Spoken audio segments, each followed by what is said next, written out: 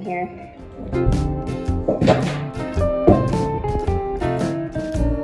Kind of like it in here. What's going on? What's going on here?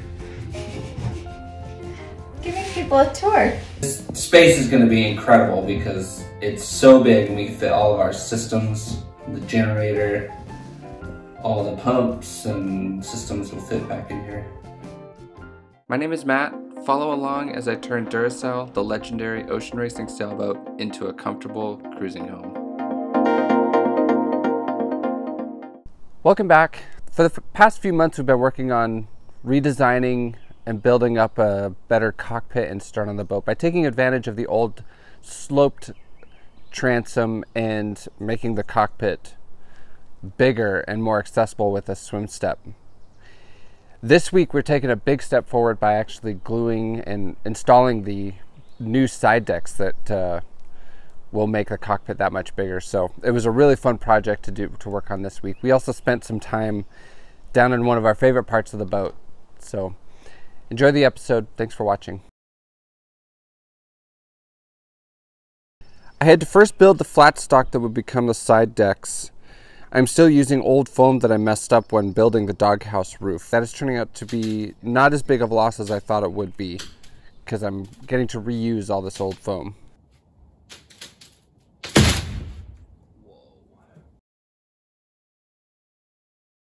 I vacuum bagged a couple layers to one side of the foam and then flipped the piece over and ripped off the old bad fiberglass.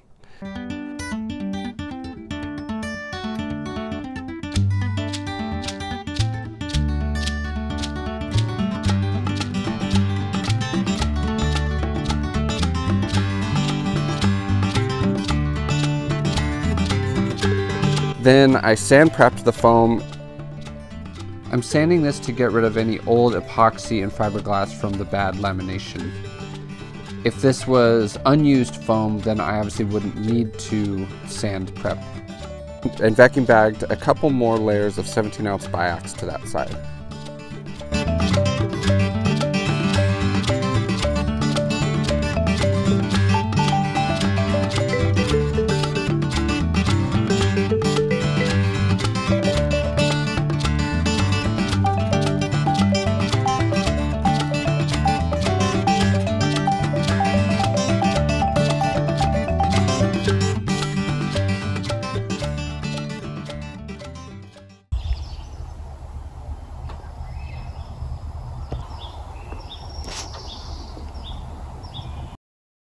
It is heating up pretty quickly here in Port Townsend, so I decided to put up a little shed over the cockpit. This is very temporary and thrown together, and mostly it's just to keep the sun off the cockpit while I work.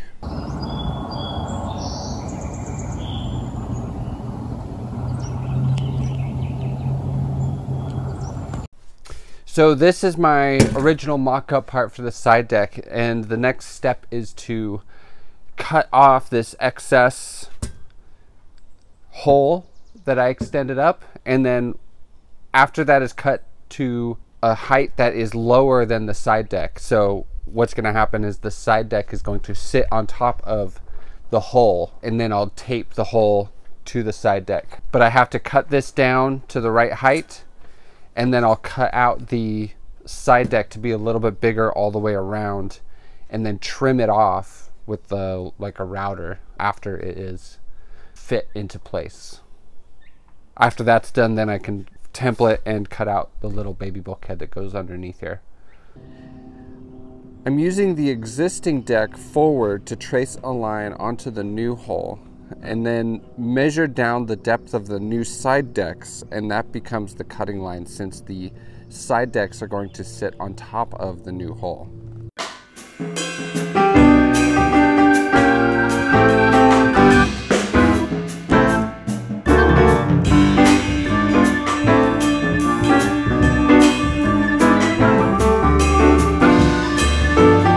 Then I used the original mock-up pieces to trace the shape onto the flat stock. I traced them out a couple inches bigger and will route off any overhangs.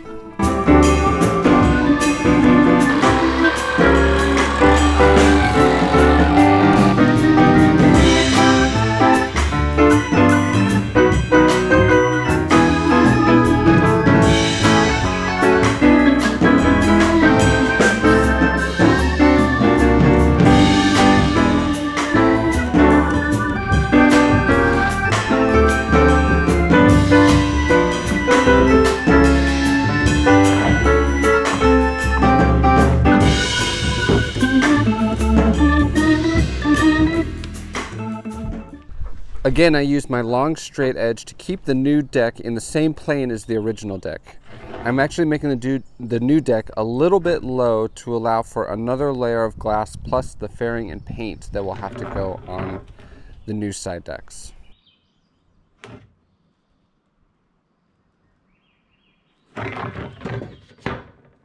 After the new side deck was fit into the boat, I fastened it down, but before I glued it, I templated a little baby bulkhead that will be about halfway down the side deck, and that will be there for supporting the deck, so when you sit on it, the deck doesn't flex or anything, but it also makes a little locker that will be back there for propane or whatever else we'll need to have a locker for back at the aft end of the cockpit.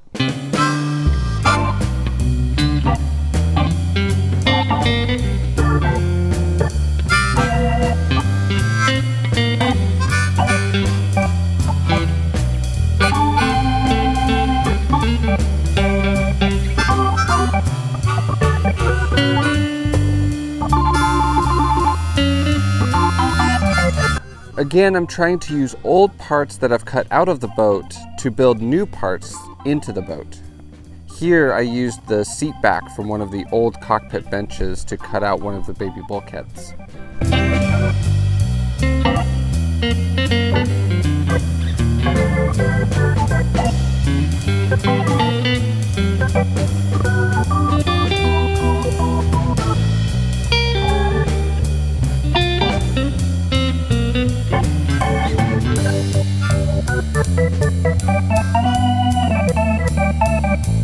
I got the side deck fits really well, and I've got this little baby bulkhead that's going to go right about in the center of it, and it's going to be the forward section of the forward bulkhead of the little compartment that will house like probably a propane tank or two. So there'll be a bulkhead there right in the middle, and then there'll be another bulkhead down here at the end, at the aft end. That'll be the aft wall of that little compartment. So right now tonight I'm just going to tab in the little bulkhead to the deck and then to the whole side, but not to the side deck. On the underside of the side deck, I'm waiting to do that later.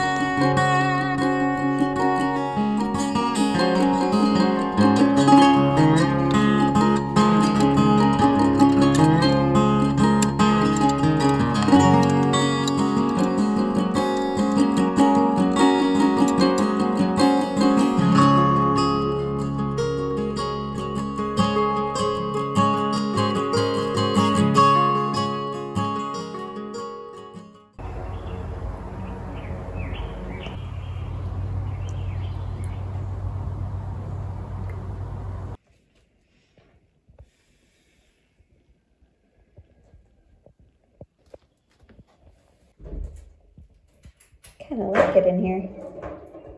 What's going on? Excuse me.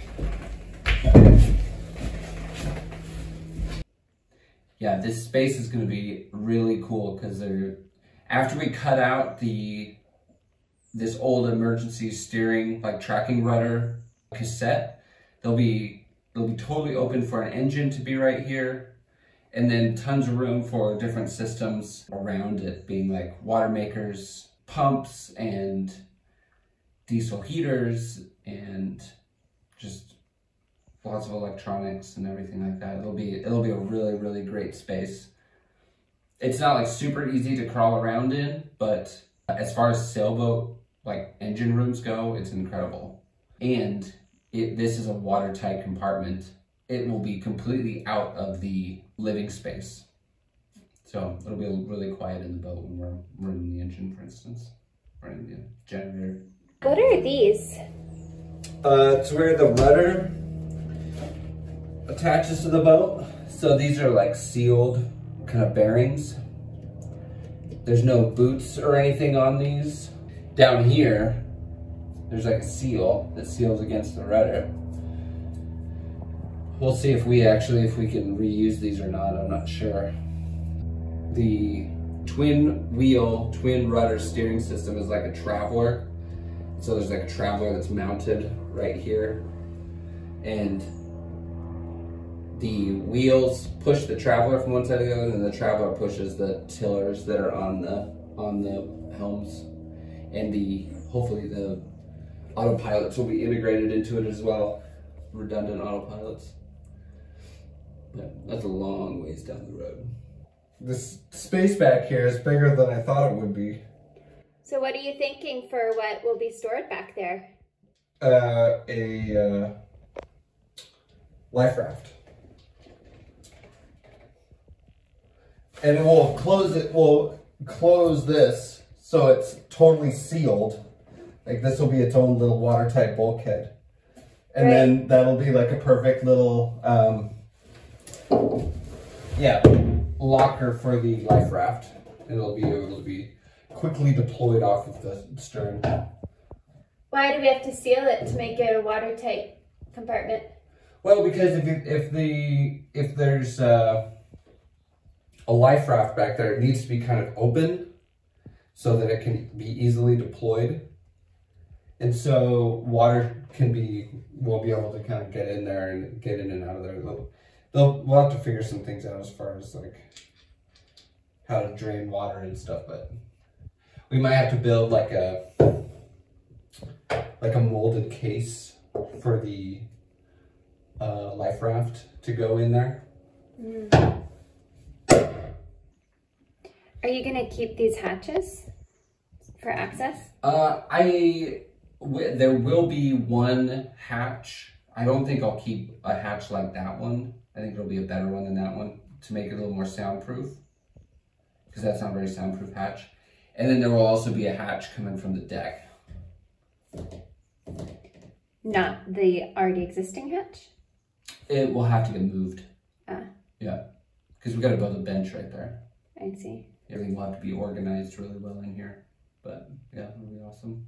I know how you love your clean, organized, simple systems in a boat. Mm-hmm. You know, spend a lot of time in here, I'm sure. I got Yannicka to help me remove the rest of the old hardware that was in the cockpit. A lot of it was through bolted, so one of us had to hold the nut on the inside of the boat while the other one used the screwdriver on the outside of the boat. I'm removing all this stuff for obvious reasons. We'll need to remove it for painting and fairing and everything, but also I'm going to start thinking about building benches in the cockpit, and those things would all be in the way. Ready? Yeah.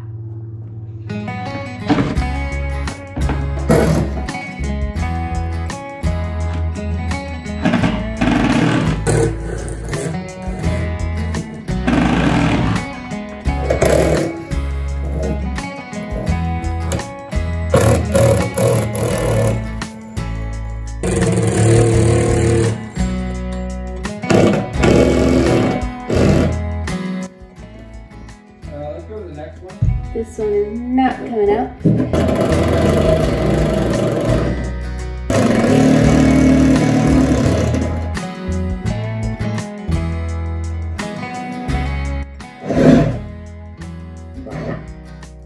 Got it?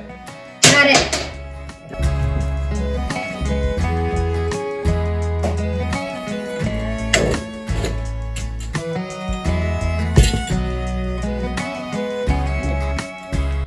So you might reuse it?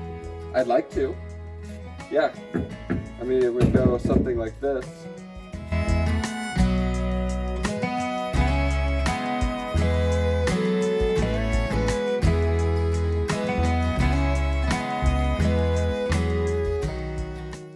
So yesterday I got this side deck glued to the boat. I used thickened epoxy and glued the whole thing down, and then I taped it to the underside.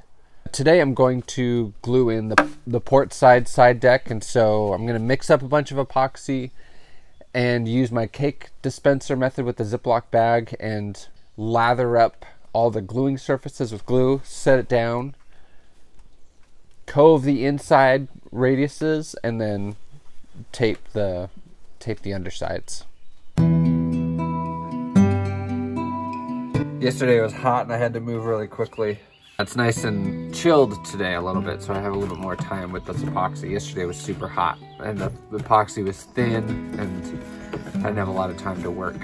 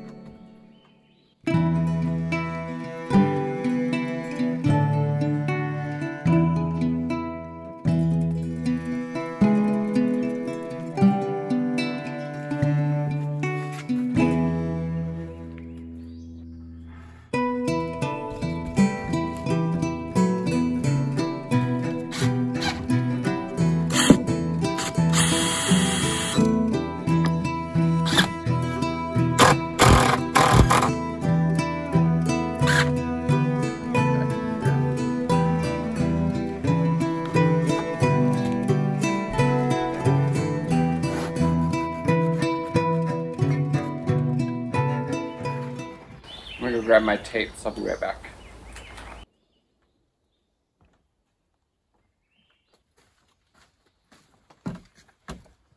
I just finished gluing this thing down, and I've gone over all the seams and used my little coving stick to put nice radiuses with the glue at all the corners. And so now I'm going to tape it. And on this last one yesterday, what I did was I wet out the tapes first and then tried to put them up in the corners, which was a really bad idea because I'm using this 1700. It's just a 17-ounce biax fiberglass, and it stretches, and it was all deformed by the time I tried to fit it into the corners. And so this time what I'm going to do is wet out the areas that I'm going to glass, stick it up dry, and then wet it out. That's pretty much it. I'm going to do two layers where the hull is connecting to the deck, and just one layer where the deck is connecting to like this bulkhead and to the other side deck over here.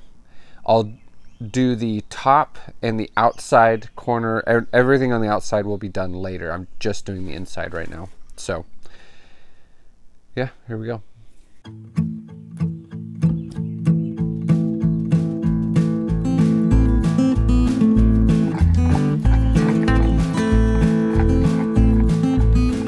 Chopping all of our flowers.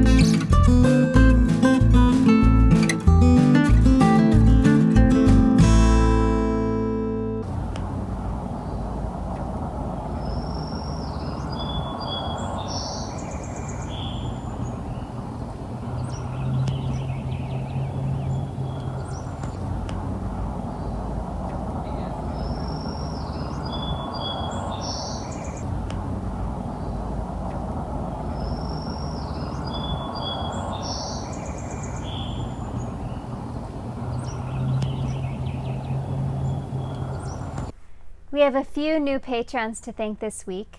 Thank you so much to Dave and Ellen. They live in Norfolk, Virginia, and they first started sailing together when they first started dating in high school. They got married and been having adventures for the last 45 years together. They moved aboard their boat 16 years ago and recently moved aboard a trawler so that they can rebuild their sailboat to get it ready to go long distance cruising. So we look forward to seeing you guys hopefully out there on the water someday.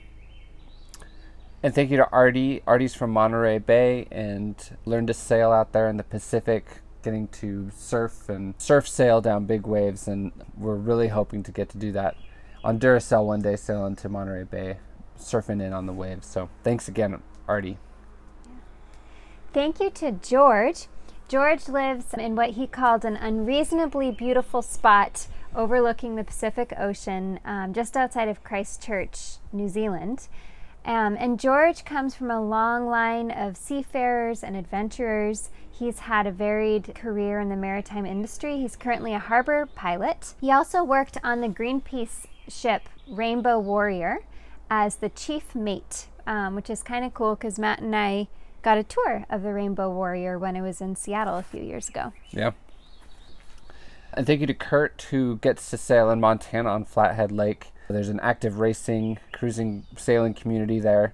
He is restoring a Rawson 26 and is kind of converting himself from a racer to a cruiser. Like me, he likes to spend as much time working on his boat as he likes to spend sailing the boat. So thank you very much, Kurt. Thank you to Doug, who is from BC. He grew up sailing out there, and when he was in his 20s had a CNC 30 that he used to cruise around British Columbia with. And now, with his young family, he has this really cool little trimaran that he designed from a canoe, and I was very impressed with his design skills. So thank you very much, Doug. Thank you to Geir in Tromsø, Norway. Geir is an aircraft engineer. He also owns and maintains this 32-foot double-ender from 1982. He says keeps him busy. Tusen takk, Geir, og hilsen fra Port Townsend. And thank you very much to Diane and Jeff, who are from the area and used to cruise around the Puget Sound a lot. They started sailing around here in the 70s, taught their children to sail around here, and now they're looking for another boat to cruise between Puget Sound and Alaska. So we'll look forward to seeing you out here in Port Townsend one day, Jeff and Diane. Thank you very much. And if you would like to join our Patreon community, you can find us at the Duracell Project on patreon.com. So you know, when you join the Patreon community, you don't have to watch ads on the videos. So little tip there, I guess, for yeah. And we're also thinking of ways that we can kind of give back to our Patreons more. So that will be coming up soon. Thanks again.